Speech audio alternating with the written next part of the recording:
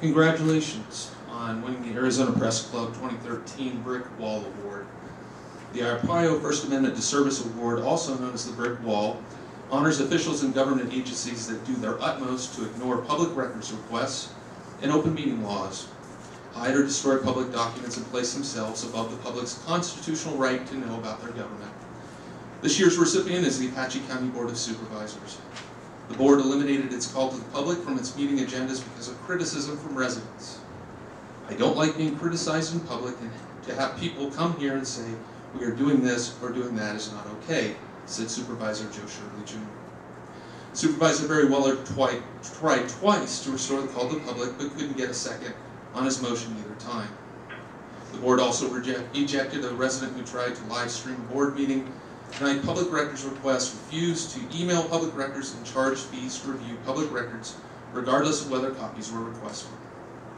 Now, I'm assuming this government must be enjoying the negative publicity generated by the award, since County Manager Wenger has now decided to cut off public access to Wi-Fi connection in this building, even though it's actually funded with taxpayer dollars.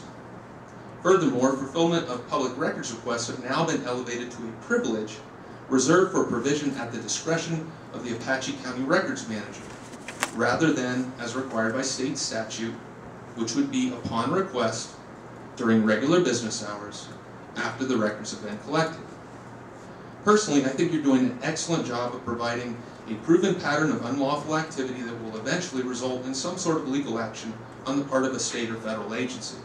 I strongly urge you to continue abusing your authority and imposing regressive and discriminatory policies until you finally succeed in having yourselves removed from office.